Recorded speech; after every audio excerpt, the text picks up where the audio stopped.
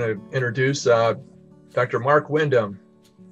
And Mark and I go back quite a ways. I got to say that he was probably the first research guy I met when I came down from Michigan to Tennessee. He invited me to Lookout Mountain to look at dogwoods. And that was such a revelation. He just taught me so much. And ever since, I think that's been 25, 26, maybe longer, I realized what a treasure he's been to Tennessee. He got his degrees from Mississippi State and North Carolina State. And he's been a professor over, I won't say how many years, over 30 years, but he's been over 30 years.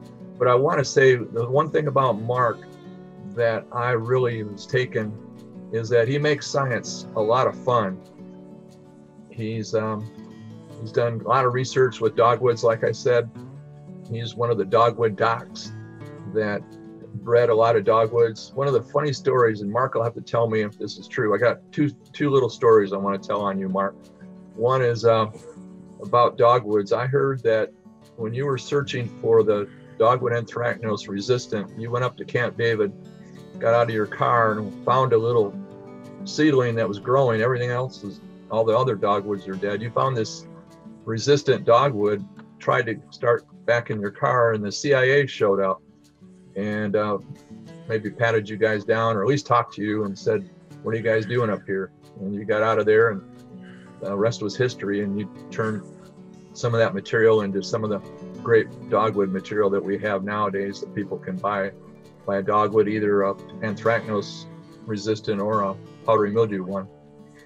And so you'll tell he's shaking his head. Maybe that wasn't true. But the other one, the other story I want to say is we used to do a research meeting with all the pathologists and all the entomologists up at a place near Linville, North Carolina, called Crossnor Forestry Facility. So we all camped up there, basically in a bunk bed and everything.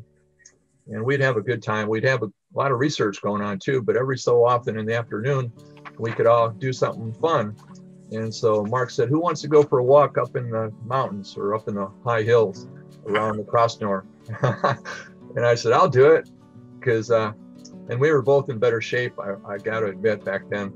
And we took off up in the hills, and we got up, gosh, we must have been up 1,000 feet up above where our camp was.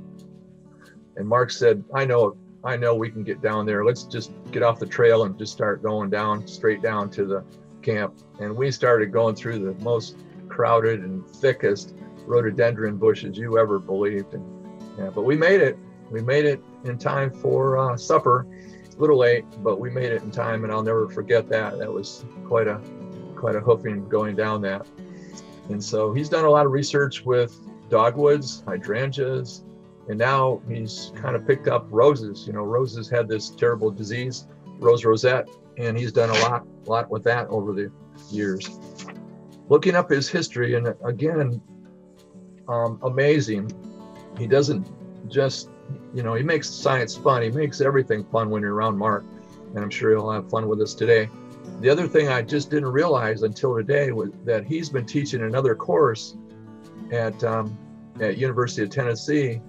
I don't know if he's still doing it, but he's been teaching a course on SEC history, Southern Athletic, or Southern, whatever it means, SEC football. He's an expert on football. He gets invited all over the Southeast to talk about SEC football, and he also teaches that class. So maybe he'll enlighten us with a little trivia today.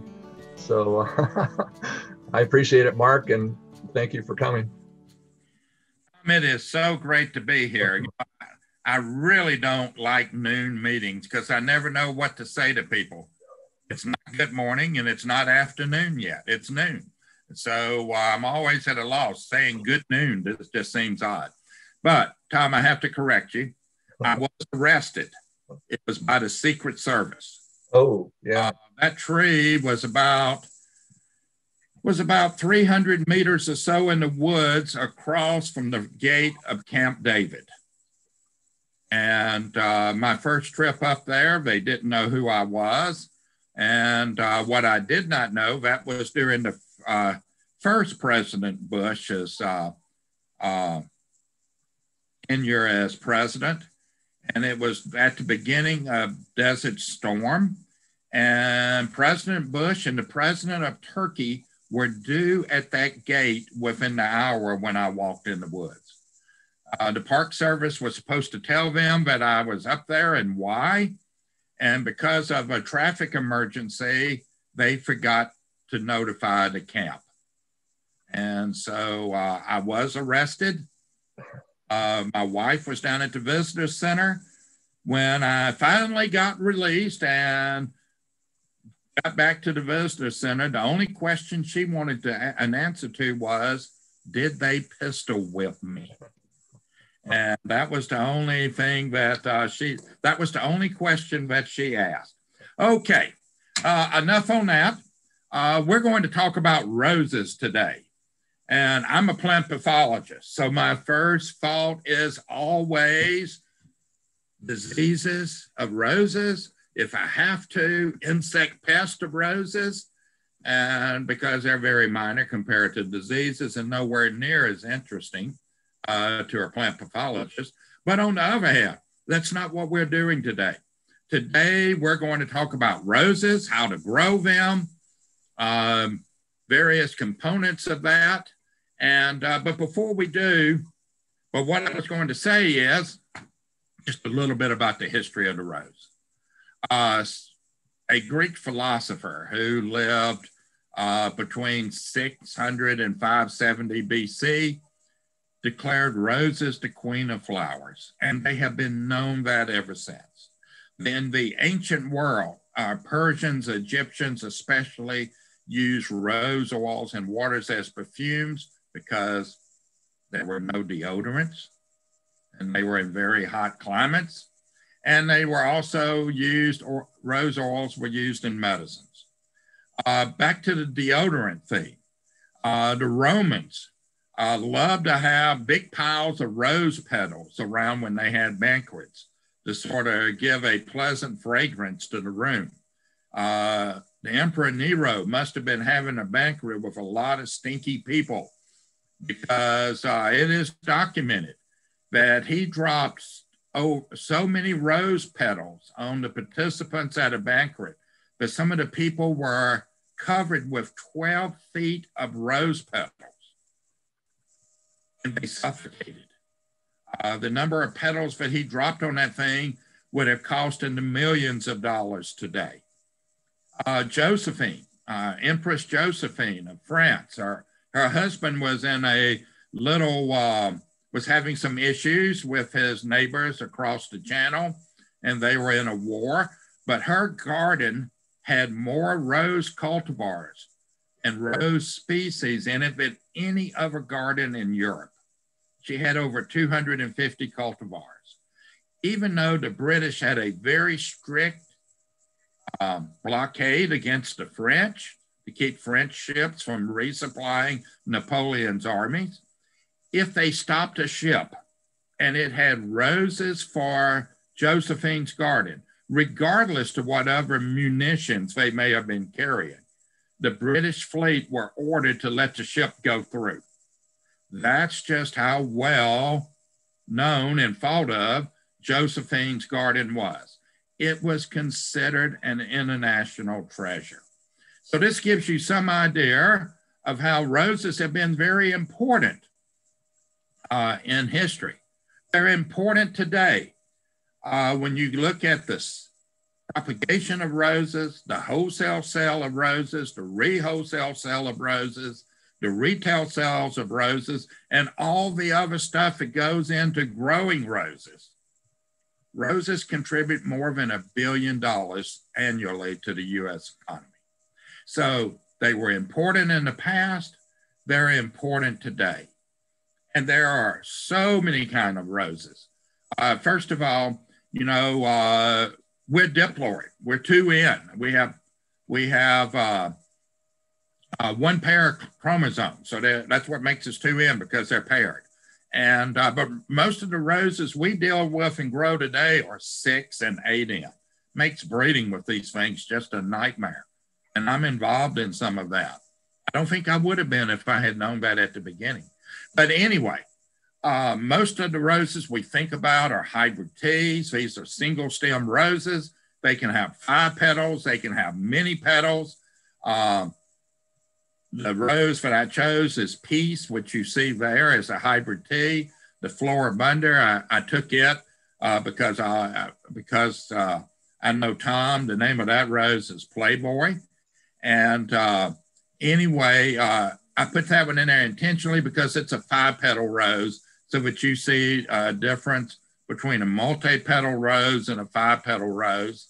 Another bush rose are the polyantha roses, such as Ballerina. And what's interesting is Floribunda has 5 to 7 blooms per stem or cluster. Hybrid tea, 1. And you get the grandifolias. You may hear of these. They're very similar to hybrid teas, but they come in clusters of usually 3. And, you know, a rosarian, some rosarians like to put roses in rose shows. And so what they will do is they will pinch off those other 2 roses and just have the center rose, because when you do that, it gets incredibly big compared to a regular hybrid tea. And they do this because they want to try to win a prize. Now, there are other kind of roses. There are a lot of shrub roses. These include antique roses. Most antique roses are shrub roses. Most roses species are. Some antique roses are climbers. We'll talk about them in a minute. You have modern roses that sort of mimic antique roses, but they're modern roses. The David Austin roses would be these, and those would be under English roses. Hybrid musk are a specialized type of roses. They have a lot of thorns. Rugosa roses are native to the eastern United States, and Rosa rugosa, they're pretty hardy. And then we have modern shrub roses like the knockouts. Knockout rose, double knockout, pink knockout, double pink, rainbow knockout. There's just a number, double knockout. There's just a number of these that would be known as modern shrub roses. But there are other types, the climbers. In my backyard, I have some cats who really like to go after the birds on my bird feeders. So I put a miniature climbing rose. It's very thorny, but it only grows to about 5 feet high, and it grows right up around my bird feeder, but I can still reach in and put the seed without getting scratched. But the thorns discourage the cats from getting up on that bird feeder. But climbing roses can be quite large.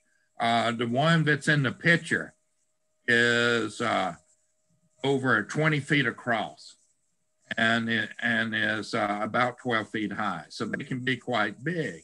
The largest climber in the United States is located in Arizona, and it is bigger than a house.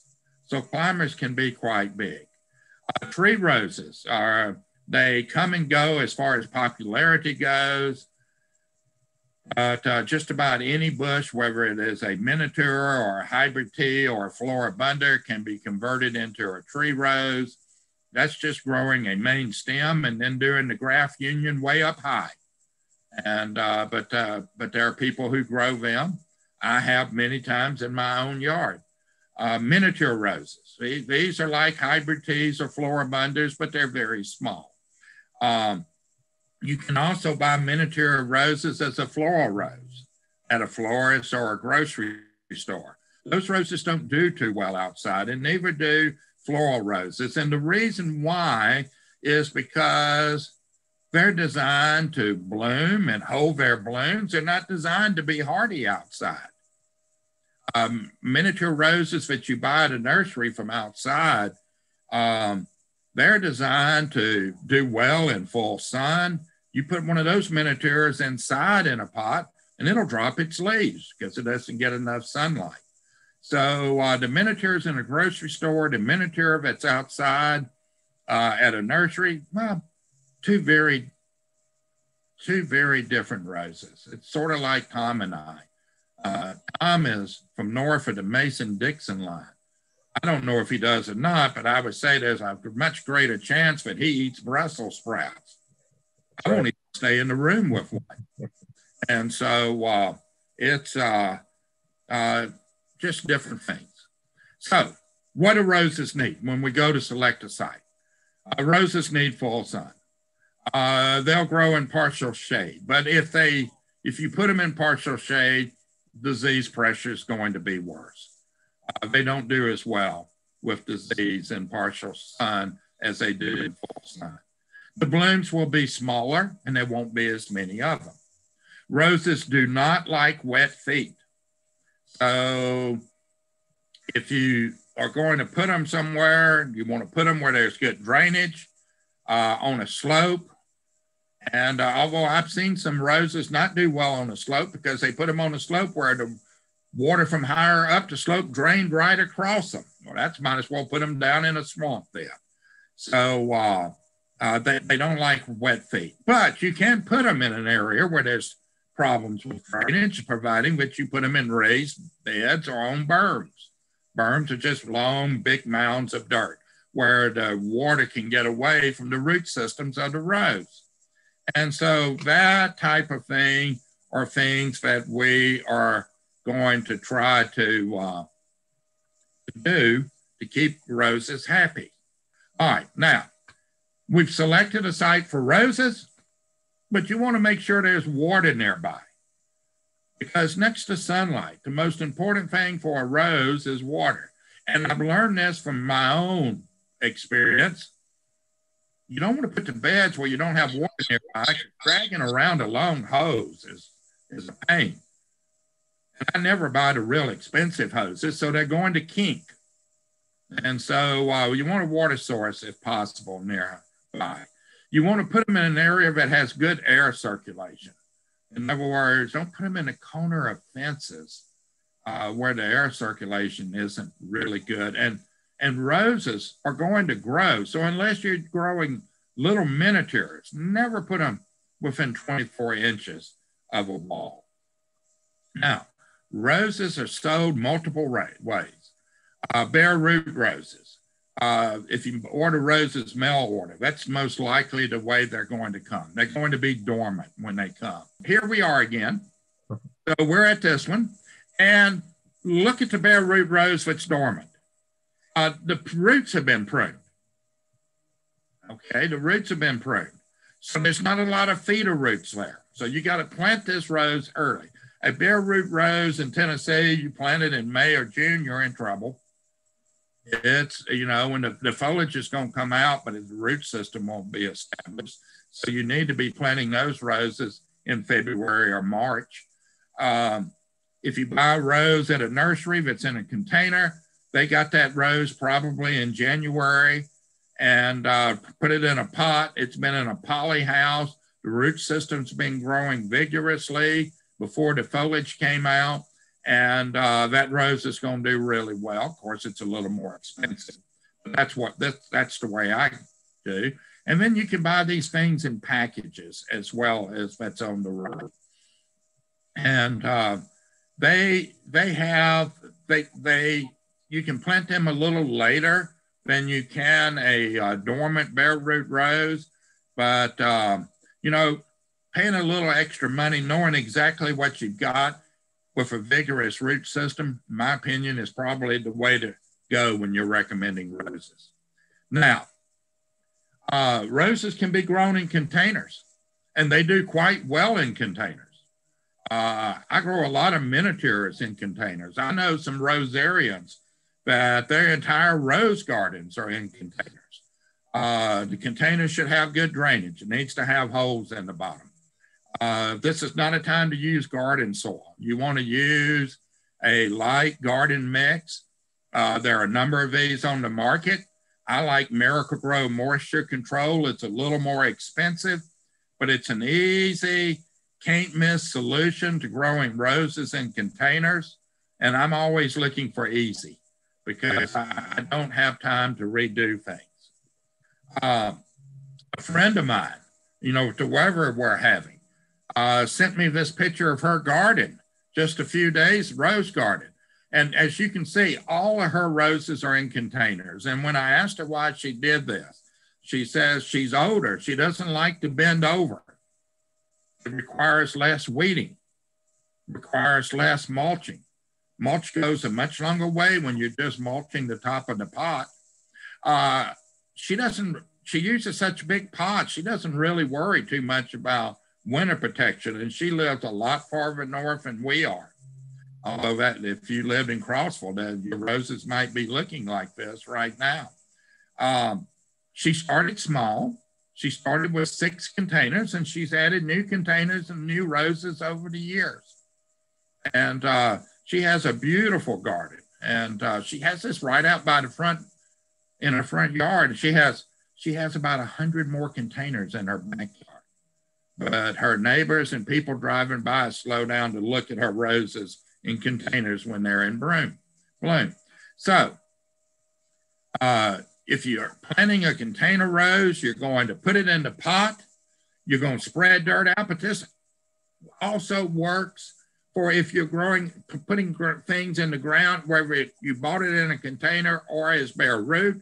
What you want to do is make sure that the graft union is covered, because that gives winter protection. You don't want that graft union, and that's where all the shoots are coming out of, unless it is a own root rose, which are not commonly encountered at nurseries.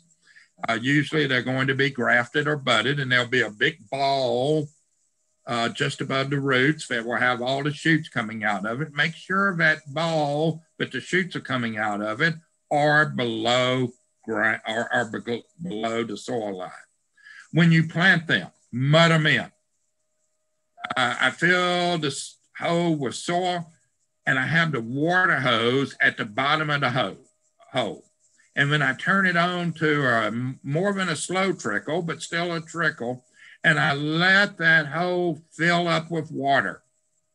And then I grab one of those canes and I shake it to get all the air bubbles out. That will cause the soil to settle. And then I'll have to put some more soil back in. And then I turn the water back on and let it flood again. It's called mudding them in. Now, this is a great way to plant a rose. But there's something that is real important. And that's when you dig the hole, especially in East Tennessee, we have heavy clay soils. Roses will grow well in clay. But the key is, when you dig that hole, you want to make sure you make an ugly hole.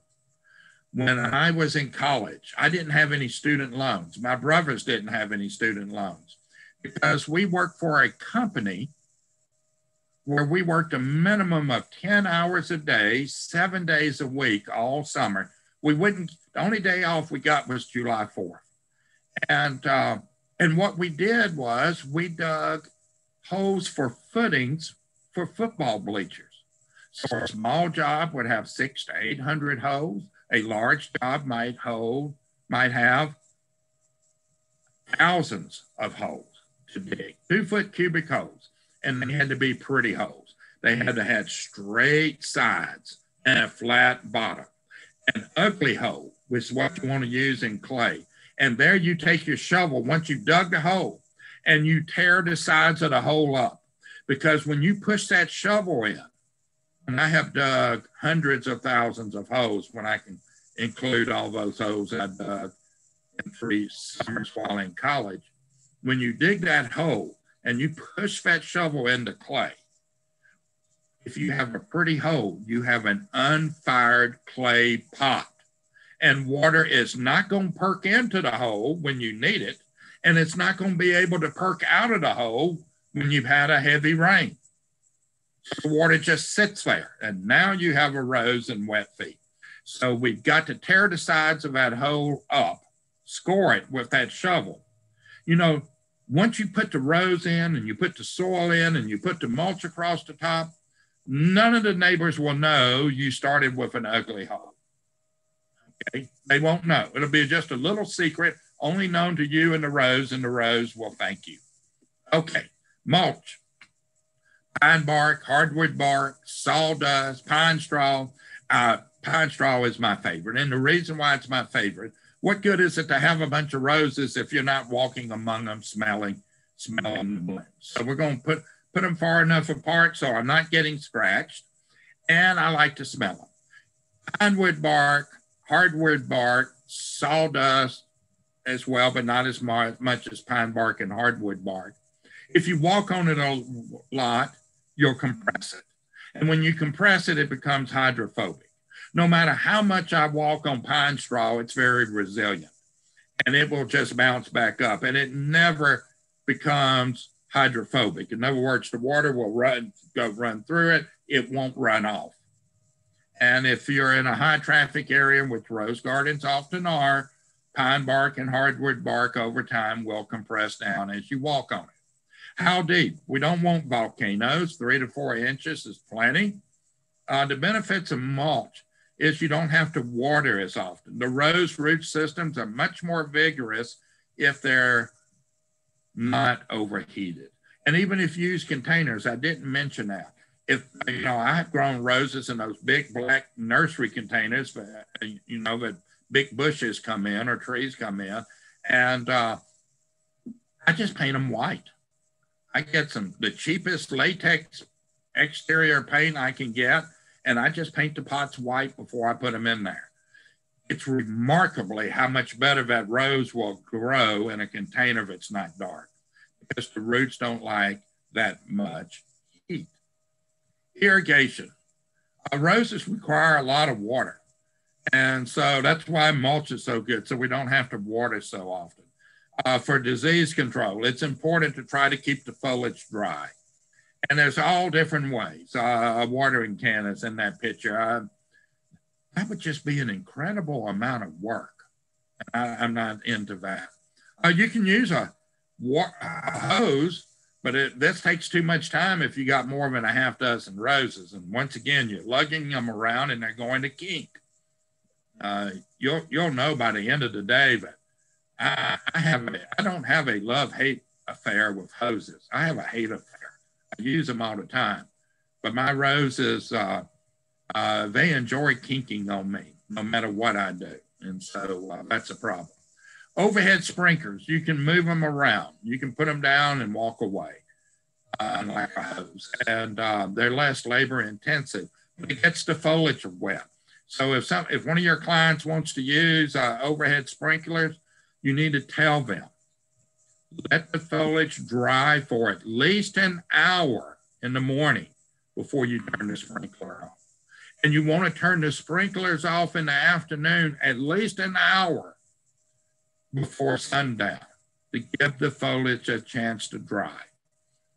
When we talk a little bit about diseases at the end, you'll understand why. And so this is a way. Soaker hoses, these are great. They're cheap. You can attach them together. They work best on level ground. You can hide them under the mulch. I've done this many times, but they become a spade hazard because I forget where they are, and I'll be digging a hole and I'll chop one in two, and then I have to repair it. And that takes time. But these can be very effective ways to supply water without getting the foliage red. Of course, drip irrigation is if you got a lot of roses, this is what I would recommend. Remember though, when people are putting in drip irrigation, to remind them, but they probably, and this would be true for soaker hoses as well, they probably need a black flow preventer. Okay, so that water cannot flow back in and contaminate, because these things are under pressure and you don't want them to coming back in and contaminating the water line that's going to your sink where you may want to drink the water when you come inside. So a backflow preventer, you can buy these at a box store or a garden center. I don't know how many people have shown me ones that have busted open because they disconnect the hose from some reason in the winter, but they leave that connected to the faucet. So make sure you take that thing off in late fall when it starts to turn cold, or it will bust in cold weather. Fertilizers. Most important thing as a master gardener that you can recommend is a soil test. We'll see it probably sometime later this summer. It's in review now, a fact sheet on nutrient deficiencies in roses and other abiotic issues, and also some genetic issues that affect roses. And we won't go into a lot of that today, but I can tell you right now, one of the most important things that you can recommend to someone with a vegetable garden or flower gardens of any type is a soil test. And when people have been growing roses for a long time, let me tell you what the soil test is going to show. They're going to be low in nitrogen because roses consume a lot of nitrogen. And people love to add a lot of organic matter to their beds. And that raises the C/N ratio, carbon-nitrogen ratios. And so nitrogen seems to always be in short supply. But they add a lot of fertilizers, and then the phosphorus will be in very high concentration over the years because phosphorus doesn't leach out of the beds very well. And so what happens is they're low on some things, all right on other things, and then they're high on others. And they're sitting there going, what fertilizer? And they go and they look at all the fertilizers and they can't find one that matches what they need to do for optimum growth. Well, you can go to a fertilizer company. And fortunately, we have one in East Tennessee that's located in Bradley County, and that is Beatty Fertilizer. And if you call them and you send them the results of that soil test, just like a compounding pharmacist can make maybe your doctor says, well, you can't have this high dose pill, but you need more than a low dose pill. So you go to a compounding pharmacist and they make that pill for you just the way you need it. Beatty Fertilizer for rosarians can compound and formulate a fertilizer specific to their soil test. And this is very, very often needed for old rose beds. Many times I have been asked about rose beds by a very frustrated rose grower because they said, the beds, I plant roses in them and they just don't do well anymore. I put a new bed in and they do fine, but the old bed just seems tired. It won't grow roses. 10-to-1, phosphorus has gotten so high that we're into phosphorus toxicity levels. And that can be very hard to correct. But one thing that will only make that worse is adding more phosphorus. And so this is what I'm talking about in cases like that. You may have to recommend that they go to a company, and I'm not just pushing Beatty. Of course, we lost Clayton, the founder of the company, just a few weeks ago. But I'm not just pushing that company, but that's one located in Bradley County that can make that specialized fertilizer for you. Now, organic fertilizers, rosarians like this. You're going to get asked if you're talking to rosarians about alfalfa tea. And alfalfa tea is just 10 or 12 cups of alfalfa pellets. And you fill up a 33-gallon garbage can and you let that just sit for a day, but never more than 4 days. Okay. And you let it because microbial activity will take place and it'll stink to high heavens. You just don't want to do it. So 1 to 4 days. And some people will put a cup of fish emulsion and a cup of liquefied seaweed in there as well. And other people are just purists and just use the alfalfa pellets. And people will be applying this in March and early April, and again in midsummer. Don't get it on the foliage. So, I tell people a bucket, pour it around the base of the bush. Sometimes these teas will actually burn the foliage if you get them on the foliage. So we don't want to get them on the foliage. Another organic fertilizer, Mills Magic Mix that was formulated by Ted Mills a long ago. He made a deal with Beatty Fertilizer. They now make this thing sold all over the country, and it comes right out of Cleveland. And this is probably the most popular organic rose fertilizer on the market. And, you know, some people like to make their own. Well, I'm not sure why, but for the red, green, do-it-yourselfers of the bunch, it's 100 pounds of cottonseed meal, 100 pounds of fish meal, 50 pounds of alfalfa meal, 50 pounds of blood meal, and 50 pounds of bone meal. And then it's about 2 cups of that around each rose bush. Knock yourself out. I'll just buy a bag of Mills Magic Mix and do that myself. But you can rent a cement mixer and make your own. And I do get asked for that. And because some people they'll make smaller batches, but they like to make their own. Liquid feed. This is what I do. Okay. It's more expensive, but it's safer. Why is it safer? Because you can't burn the plant with it if you follow the directions. Miracle-Gro says on the box, 1 tablespoon per gallon. And, you know, I'm not so much into growing roses at home because of time in my job as I used to be. And I used to have 250 bushes, and I bought a little gasoline pump. If I was doing this today, it'd be an electric one. And I would mix. I found that one of those tubes of Miracle-Gro will supply enough Miracle-Gro for that 33-gallon garbage can. And I would mix it up with a canoe paddle as the water was running into the garbage can. And then I would and I had timed out how long it took with my little pump to fill up a gallon jug. And I would sit there and count that out as I was watering each bush. And you can't burn roses using liquid feed like that. There's many on the market. When there were Kmart's in our area, K-Grow liquid fertilizer chemically was the exact same thing as Miracle-Gro. It may have been a generic form of Miracle-Gro for all I know, but it worked just as well. Inorganic fertilizers, 10-10-10. Yep, a lot of people use that, and that's fine, but you got to watch that phosphorus over the time.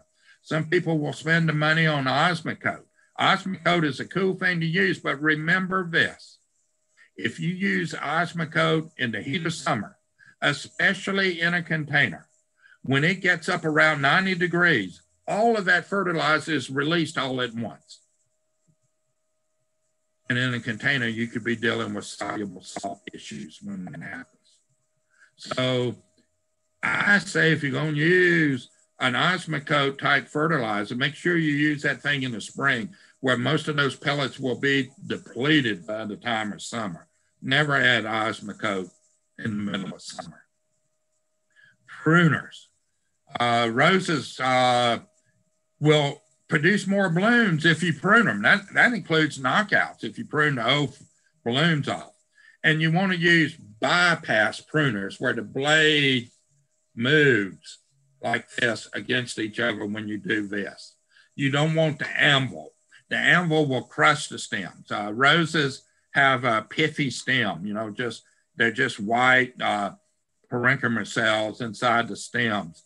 The vascular system is just inside the bark.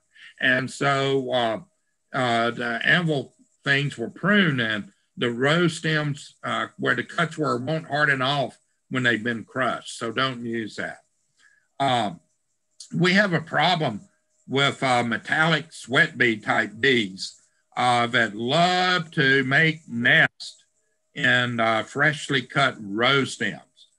We call them cane borers. They don't feed on the roses. They just make a home.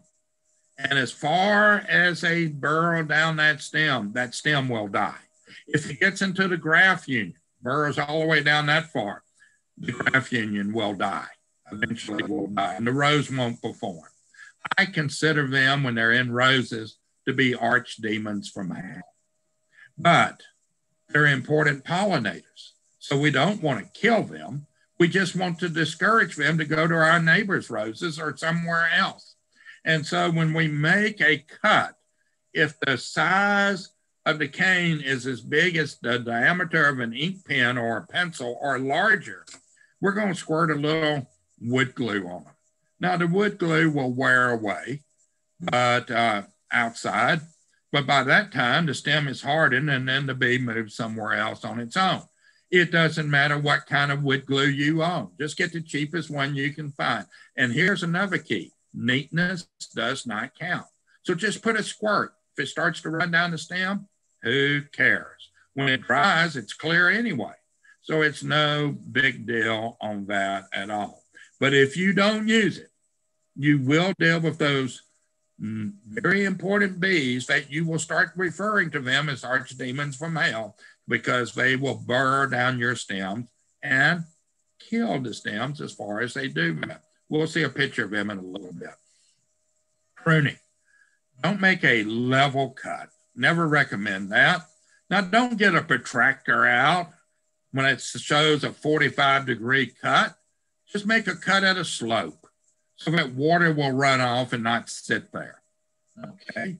Now, when you put the glue on that, it is going to run down, but so what? There'll be a layer of glue across that thing as it runs down. But here is the most important thing about pruning. You see where it says 1/4 inch from the top? I'm not too worried about that, but I am worried about this. You prune above a bud or a new little shoot that's coming out. Okay. In the base of that shoot will be a dormant bud, or maybe the shoot's not there and you can see just a dormant bud. Whatever direction that shoot is facing is the way that bud is going to grow out. So we don't want roses to grow like this as a gnarly mess of stems. We want them like this. So it may be a little higher than I want. It may be a little lower than I want. But I'm going to make my pruning cut where there is a bud growing out in the direction I want the new limb to go. That's very, very important. Very important. Pruning roses. How do you do it? Well, there's two things. Do you, first thing I ask somebody, you want really big flowers or do you want a lot of flowers? If you're cutting the flowers for a rose show, you want really big flowers. If you want them for people to see in your yard or for bouquets, a lot of bouquets of roses and vases in your house or to give people, you want lots of roses. So hybrid teas, maybe 12 to 14 inches from the graft union. In the spring, if I want big roses, I might go to 18 inches or 20 inches if I want lots of roses. Floribundas, probably a little higher than that, 2 to 2.5 feet. Shrub roses, oh, what the heck, whatever. I usually say leave about a half of the bush. Climbing roses. This is sort of like crepe myrtles. Don't get me started on crepe myrtle. Crepe myrtle.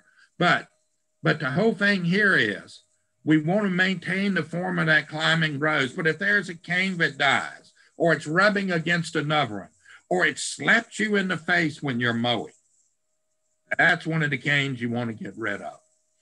And the general rule of thumb is never take more than a third of your canes, because for many of our climbing roses, they bloom on 1-year wood. So if you cut your climbing roses real low, it's a year before you're going to have a lot of blooms. You might have 1 or 2, but you're not going to have many. So that's why you want to maintain that form. Miniatures.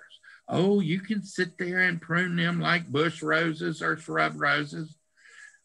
Years ago, the late Hugh Wallace, who was, he worked at the post office in Clinton, Tennessee, one of the best rosarians I've ever met in my life. And when he got too old to take care of his roses, I would go over on Saturday morning to help prune them. And when I started on the miniatures, he had so many.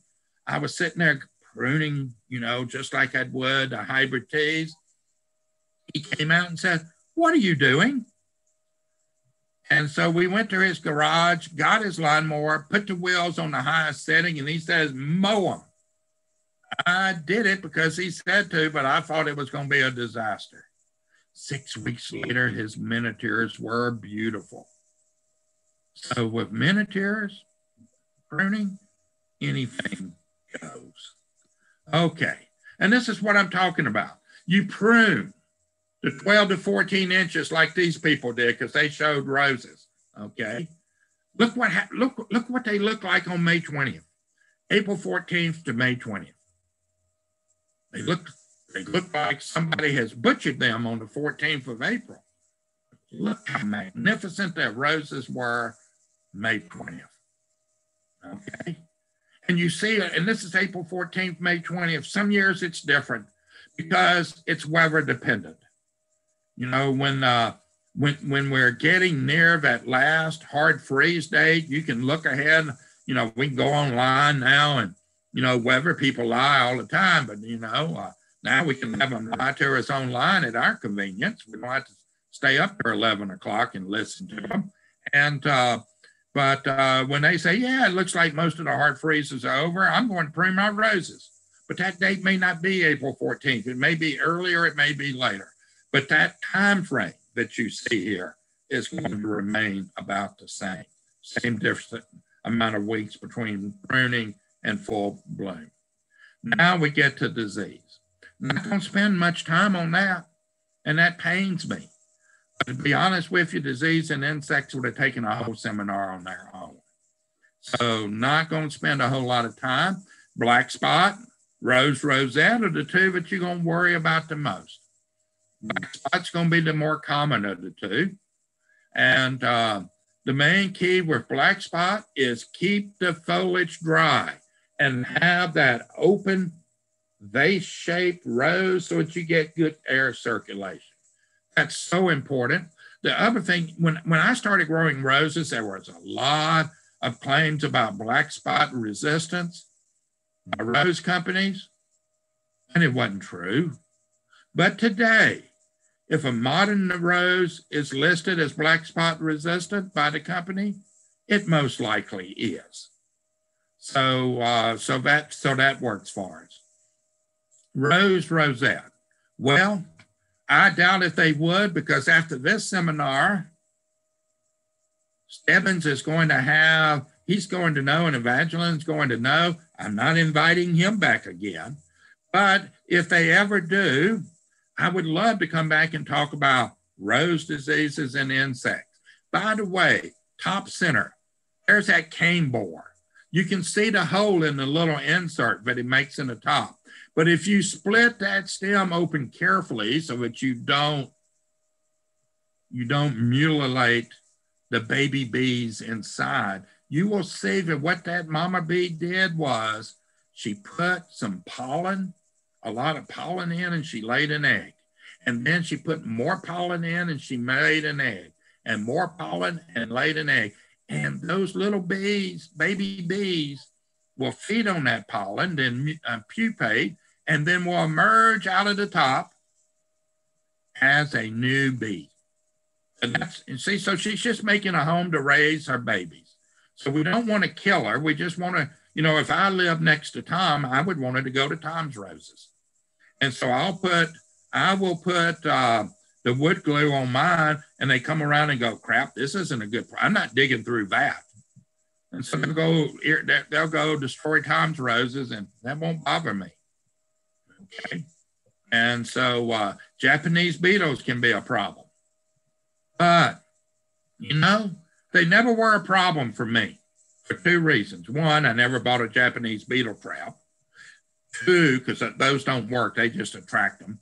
And two, every morning when I got up, I went outside to see what new roses I had in bloom. And I took a little bitty bucket.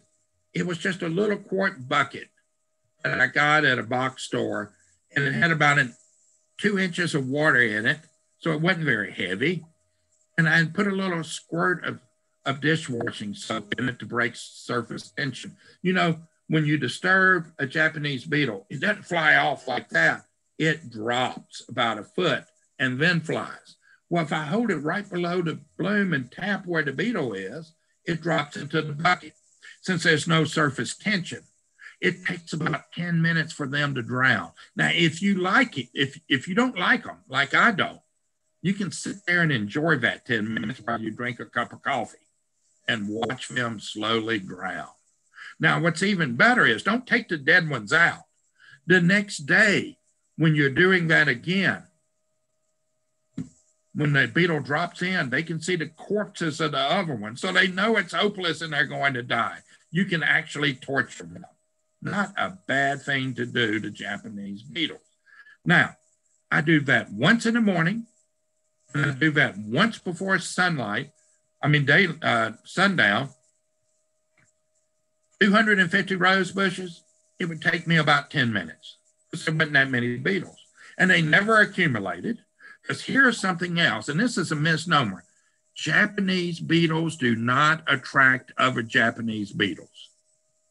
No, that pheromone is not a sex pheromone in those traps. What attracts them is volatiles released by feeding. The damage they do to bushes attracts others. It's sort of like me when I'm driving. A crowd of people doesn't get me hungry, but you let me drive across by a barbecue place that has barbecue cooking outside, and I'm immediately hungry. I wasn't attracted by the people. I was attracted by the barbecue. The beetles are attracted by the damage that's done at feeding. Okay? So by doing that once in the morning and once in the afternoon, I never had very much damage, so I really didn't have that many beetles to begin with. A very easy tip. And the last thing before I stop is roses have thorns. I've certainly been tore up enough, so I know this. Those soft cloth gloves, they'll protect your hands from blisters on a shovel, but they're a disaster when you're dealing with roses.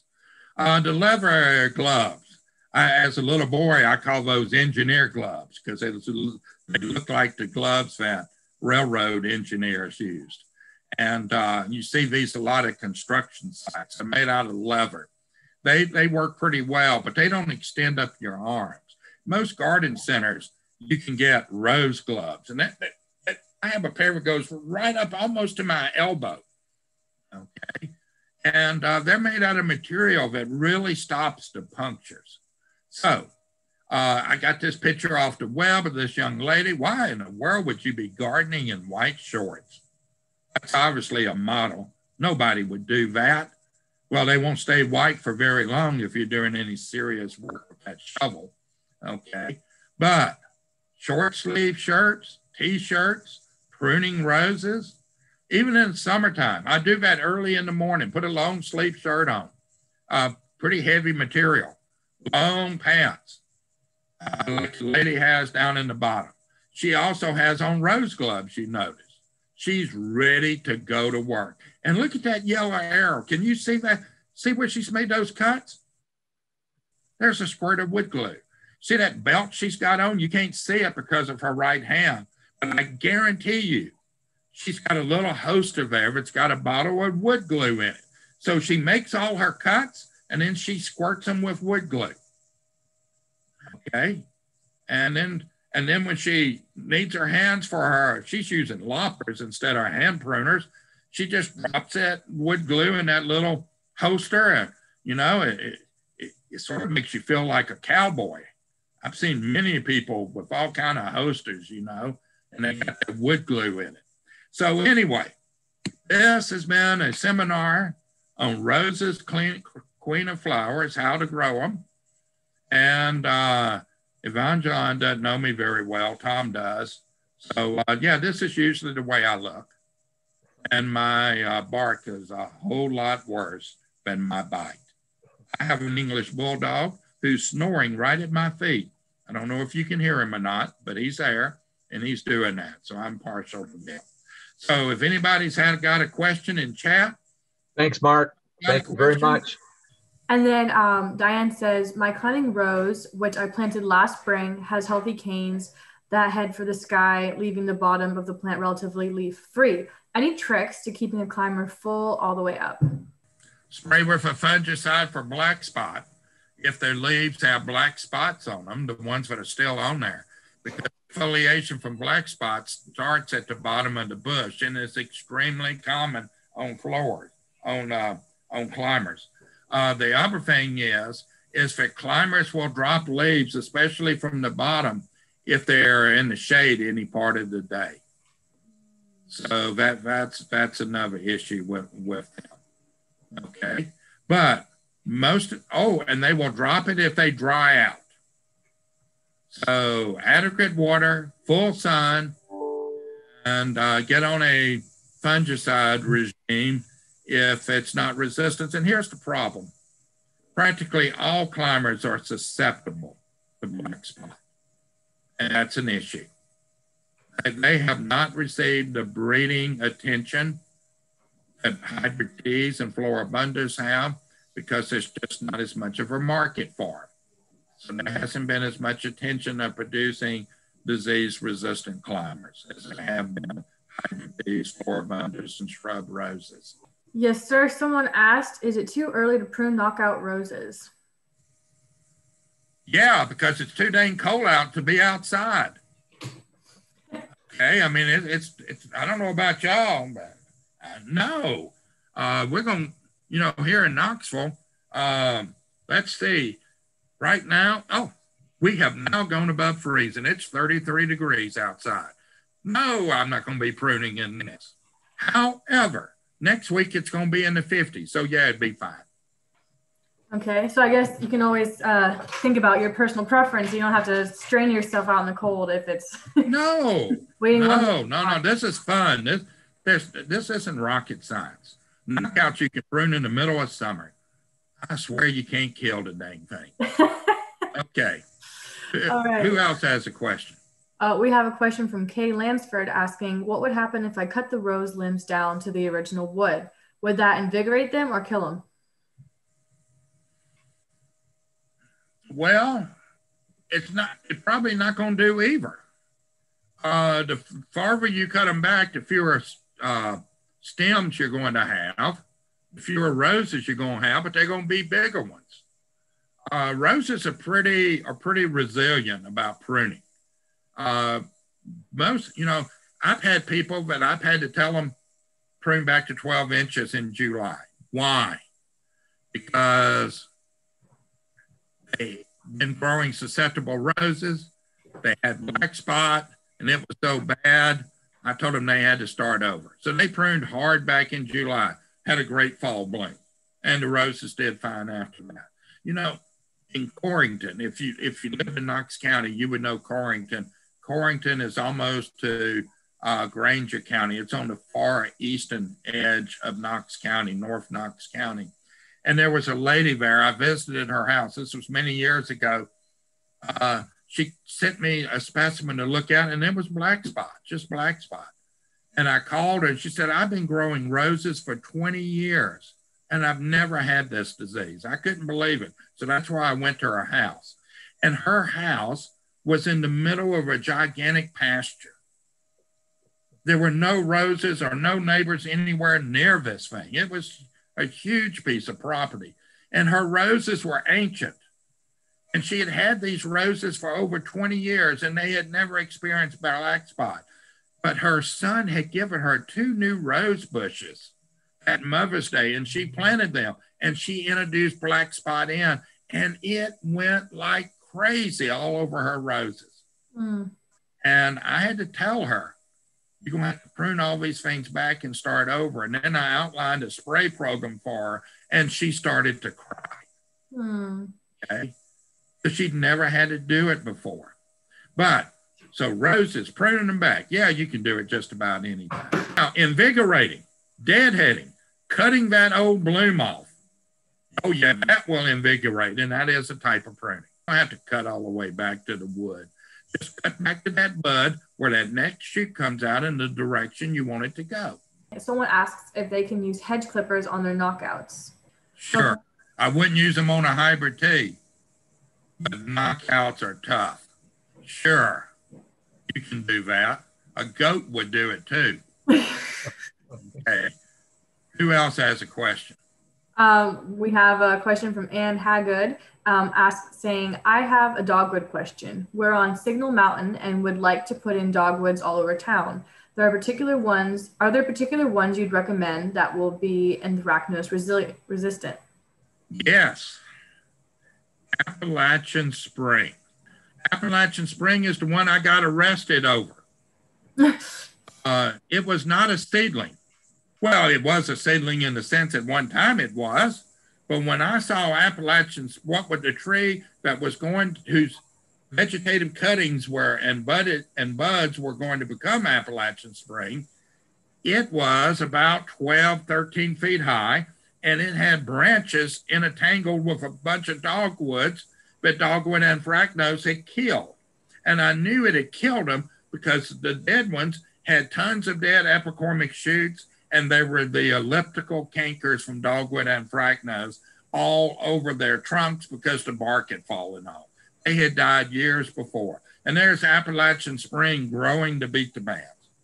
Now, Appalachian Spring was originally, we were going to call it the presidential dogwood because it came so close from the gates of Camp David. So why didn't we do that? Or were we, you know, maybe I should become a fortune teller because I decided presidential dogwood was not a good name because no matter who was in the White House, about half the people wouldn't like them and wouldn't buy a tree called presidential dogwood. Okay, so we changed the name to Appalachian Spring, and it is the only tree on the market that has been tested and found resistant to dogwood anthracnose. It will get some spots, but here's a whole key, and that's for a whole different lecture on disease resistance. Appalachian Spring is not immune. It will get a few, it's not an oak tree, so it will get dogwood anthracnose, but it'll have just a few spots and you won't even notice them. Unless you're a plant nerd and you go out and you go, oh my God, look, dogwood anthracnose, and I'm going to say, is 90% of the foliage okay? Yes. Is the tree vigorous? Yes. Is the tree dying? No, it's resistant. Appalachian Spring. Now, if it's powdery mildew, it's the issue, not on Signal Mountain, but down in the lowlands of Chattanooga, anthracnose isn't going to be the issue that powdery mildew is. You've got Cherokee Brave, Appalachian Snow, Appalachian Mist, Appalachian Blush, and Appalachian Joy. They're all resistant to powdery mildew. Appalachian Spring, only one resistant to dogwood anthracnose, and it is moderately resistant to mildew. Well, Miss Tammy Fisk was wondering, are there special climbers good for this region? Yeah, there are. Most of the climbers would be great for this region, but you really want to know the good ones? Find a retail garden center that's been in business for more than 5 years. Because what they have done is they've been selling climbers for a while, and they have learned from customers' complaints which ones to grow and which ones not to grow, okay? And when I buy roses, it wouldn't be fair for me to say which retail garden center I use, but I drive about 90 minutes to this retail garden center because I know that the only climbers they're going to sell are ones that are good in this area. Now, another way to find out where you are, and the reason why I'm hedging here, you are in one of the most difficult areas to advise. I wouldn't be in Tom Stebbins' shoes if the sweet Lord Jesus came down and asked me to. Okay, and that comes from driving Miss Daisy, but you get the point. And the reason for that is he has to advise people who are down in the lowlands and people up on Lookout Mountain and Missionary Ridge. And what does well in downtown Chattanooga may not do well on his side of Rock City. Okay, so, and the same thing's going to be true for climbers. Some do much better in heat that will be experienced in downtown Chattanooga or somewhere in the neighborhood near that, or versus up on top of the mountain or on top of the ridge. And so another way to do that is Tri-State Rose Society. You can look them up online and you can email them. They have consulting rosarians that are just begging for somebody to contact them. They're like Maytag repairmen, you know, that old commercial. And so you contact them and say, which climbers do best? First thing they're going to ask you is, you on the mountain ridge or you down below? And once you tell them that, they're going to give you a whole list. So y'all are in a very dicey area. Same thing's true in Bradley County. It's not quite as extreme, but there's some real severe ridges on the eastern side of Bradley County. Okay, who else has a question? Well, Marion had mentioned that you can order online at millmix.com for baby fertilizer. So I'm just going to throw that out there for anyone who has not been able to look at the comments section. When is a good time to purchase container roses and put them out? When is the best time to put them out? Well, I like buying them in April, early April. I like them to have buds on them, but I don't want blood. I don't want full-blown blooms. I want to maximize the length of the time of that bloom. Now, I want them in the ground for at least a month or 6 weeks before it gets really hot. So my goal on that is to have them in the ground for at least a month, maybe 6 weeks before June 1st. Now, it's okay. You may have to doctor them a little bit to buy them the week after Mother's Day. Why is that? Because roses go down in price big time after Mother's Day. Okay? If you're one of those people who go to a store to buy Christmas wrap after Christmas for next Christmas because it's so cheap, you are the person who will be buying roses the week after Mother's Day. You'll understand that concept completely. Okay? What's the next question? Fernando Granada says, I realized I cut mine the wrong way. Should I go over and prune them properly? No, it's like a haircut. You know, you get a bad haircut, let the hair grow, then cut it again, and then go get a good haircut, okay, from somewhere else. Or hopefully whoever cut it the first time has learned from the disaster that they did. It's sort of like me. I've got an English bulldog now, so he doesn't suffer from it.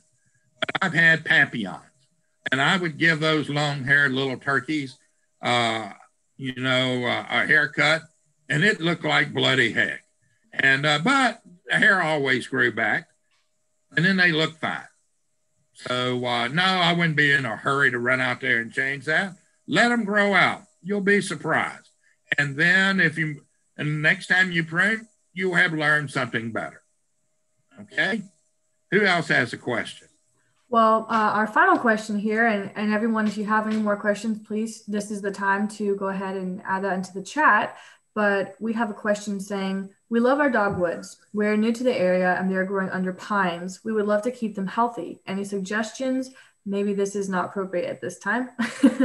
It's always appropriate to ask about a dogwood. Okay, first of all, good for you. They're growing under pines. Have you ever noticed where dogwoods grow in the wild? They grow in the woods, the edge of woods. They're in partial shade to shade. When they're in shade, they don't have as much problem with borers. So good for you. Full shade dogwoods, well, they tend to have a problem. Here is the most important thing you can do for any dogwood, full sun or full shade. Number one, if you're buying a new one, don't plant it too deep. If you can't see the top of the top root, it's too deep. Number two, do not get near them with a string type weed eater device. Okay? Hardwood, soft bark. Don't, have big mulched areas, not volcanoes, but mulch areas around your trees. And you say, how big? Who mows your yard? If you do it and you're careful, they don't have to be very big. If you have a teenager that does it, or even worse, one of these NASCAR type pit crews known as a lawnmower service. Have you ever watched them when they show up?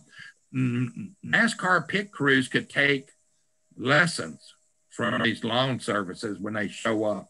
They jump off the truck and they get out there and everything's put back in place and they're gone. Okay? They mow so fast, yeah, they're going to probably nick your trees. And let me tell you something. You nick a tree with a lawnmower or a weed eater, 50-50 chance that tree's dead in 2 years. Okay? So what are you going to do? Pines, under pines, you're in great shape. If they've already been nicked by previous owners, you know, with weed eaters and lawnmowers, just pray for them. They probably will make it if they're still there. If the bark looks intact to the base, don't do it yourself and you'll be fine. Okay. Anybody else got something? Well, so far that is all the questions that I'm seeing. Well, isn't that good? They're probably hungry. I haven't seen too many people eat. I was also going to say a lot of people said that they loved the lesson. They learned a lot. They're inspired. They need to get out more. Hey, Mark, I want to thank you for zooming down here to Chattanooga. And I want to say, it's been a pleasure working down in Chattanooga. It's God's country up here, even though when I go up on lookout or signal and look at somebody's yard, all they have to do is look out over the beautiful. Oh, it is. When I was doing all that dogwood and anthracnose research on Lookout and Signal Mountain, gosh, it was wonderful. It was beautiful. Yeah. It was also a lot cooler. Yeah, it's beautiful up there. Now we're getting a little bit of boxwood blight up around through there too. So, I wouldn't doubt it. Yeah. Wouldn't doubt it at all. But again, thank you very much for coming down. And enjoyed it. We really enjoyed your presentation. Yeah. All right, guys. It's been fun. I'm going to cut out. Bye-bye. Have a great day. Thank you. Bye-bye.